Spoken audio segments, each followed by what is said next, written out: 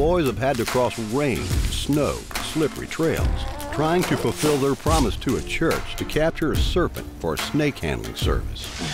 Just remember whose idea this whole thing is. But hiding is what these vipers do best.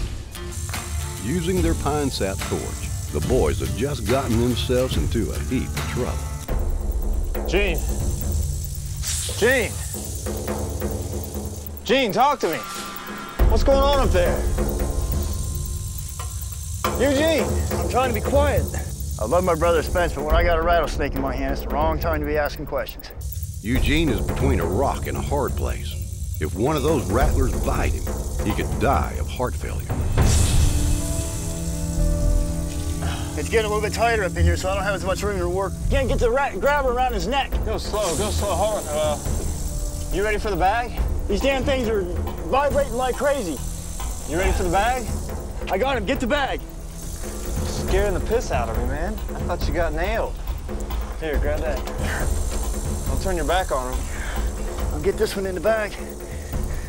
There's at least 2 more of them up there, I think 3. 3 of them. I tell you what, when Eugene got up in that rock and his feet disappeared in the shadows and then he wouldn't respond, I was trying to talk to him. I was a little concerned. There's nothing more intimidating to have your hands on a live rattlesnake when somebody right behind you is asking if you're okay and all that stuff. It just, the too much stuff going on. Dad, come, man, you weren't kidding. One of them is freaking huge.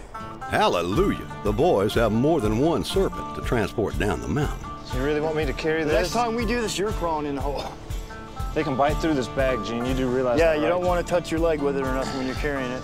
In fact, us coming down off these rocks, maybe we should set up a zip line to lower them down. Maybe you run down to the bottom there with the rope, and I'll find a place to fix it up here, and we'll send the snakes down. And that zip line is a great idea because that burlap bag is thin, and the snakes can bite right through it. Well, here's how much rope we've got. We'll just have to make this work. We'll run a zip line down over the roughest rock so we don't have to climb and carry snakes at the same time. Honestly, brother, I think the most dangerous part's still yet to come. I mean, you did a good job getting the snakes, but now we got to climb down the mountain and not get bit.